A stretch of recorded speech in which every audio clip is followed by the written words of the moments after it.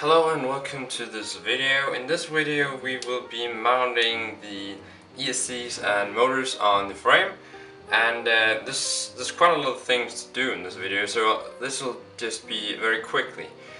So first off, we're gonna unsolder the wires in the ESC here.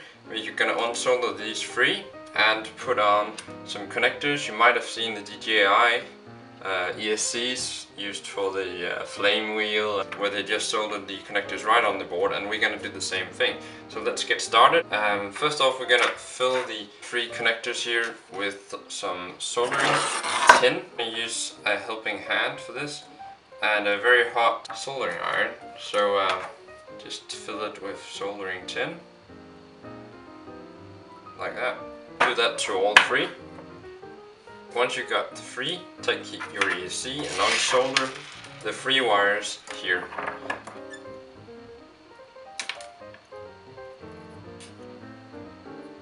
Now solder on the 3.5mm gold connectors here. So once you've done that, put on some heat shrink on these connectors, and we're going to unsolder these two wires here. Now you've done that, unsoldered these two wires, just get rid of everything on the table, because you're going to bring up your turret IRONMAN 650. And as you can see, I've already mounted it on some of the arms, well, the three other arms, just to make sure that I got the routine. Now once you've unsoldered these, go ahead and get your turret IRONMAN 650 quadcopter, because now we're gonna get the wires in through the arms here. So just start with the black one and lead it in. So when you've lit the black wire through the arm and made it come out through the bottom there, I can just show you here.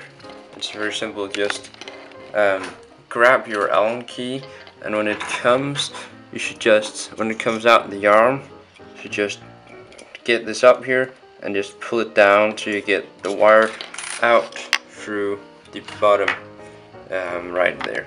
Okay, so just pull it out from the bottom here, and until you have a reasonable length, push it back up the hole it came from, and you should just get it out where these two wires are. You should get it out through that pore, and so just like that, and pull it out here, make it go out of the bottom here, so you have it alongside these two wires. Now you're just gonna, so it comes out like that, chop off some heat shrink in a reasonable length, move it up the wire. You could solder a 3.5mm bullet connector on here, but as I'm looking for a more permanent solution, I'm just going to chop this off right there. Take off the heat sink, remove the isolation, the rubber isolation, lead these two into each other so they have a big area. They reach each other in a big area, and I just go ahead and solder these two together. Lead the heat sink over the solder.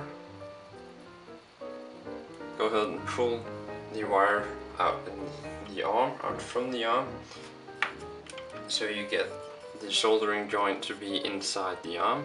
Do the same thing with the red wire. Chop off the isolation after you've let the wire through the arm and came out the side. Chop off the connector here, remove that, chop off the isolation here as well. So heat sink on here, solder,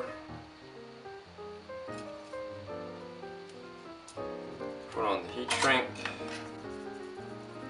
pull the wire back into the arm. Great. Now go ahead and grab a motor motor, and just cut some of these, the heat shrink here off. It will improve the agility of the wires. which is much needed. Just a small bit, nothing too much. That. Now grab a motor mount, grab the 2 mounts here, and 4 washers, the plastic washers. Mount a washer on each bolt, push it down from the side. It's the most extreme holes, and these two down here. Go ahead and mount that back up. Take the other, mount a washer on that as well.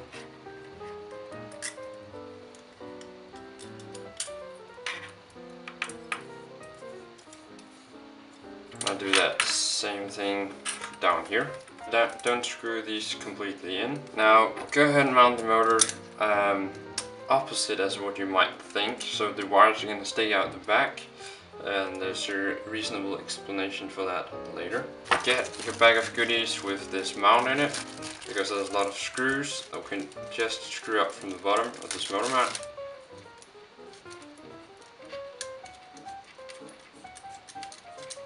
So grab a bigger Allen key, put on this bolt here, take some Loctite, apply a small bit to the bolt, screw it on. Do that for the 4 other bolts as well. So once that's mounted, bring up the turret quadcopter to the table again. Okay, now just slide the motor mount into the carbon tube on your turret frame, and you could just use your iPhone if you've got one of those to measure if it's perfectly level, or you could just choose any other water level indicator just to make it perfectly horizontal, like I did in the video, and just tighten those the brackets up that locks onto the carbon tube, just like that. And when you've done that, it's time to move on with the mounting of the ESC. Okay, now we're gonna measure up where the ESC should be and how long the wires should be. So just go ahead and mount motor wires. That's how it's gonna be mounted, just like that, with the motor wires coming out the back, which makes it a perfect length. We're gonna measure a proper length for this, which is here. Just cut that off, and I'll cut the black one off in the equal length right there. So now these two are equally long. So go ahead and remove the isolation of the red wire. So go ahead and pre-tin the wire. Solder on the wire to the plus side.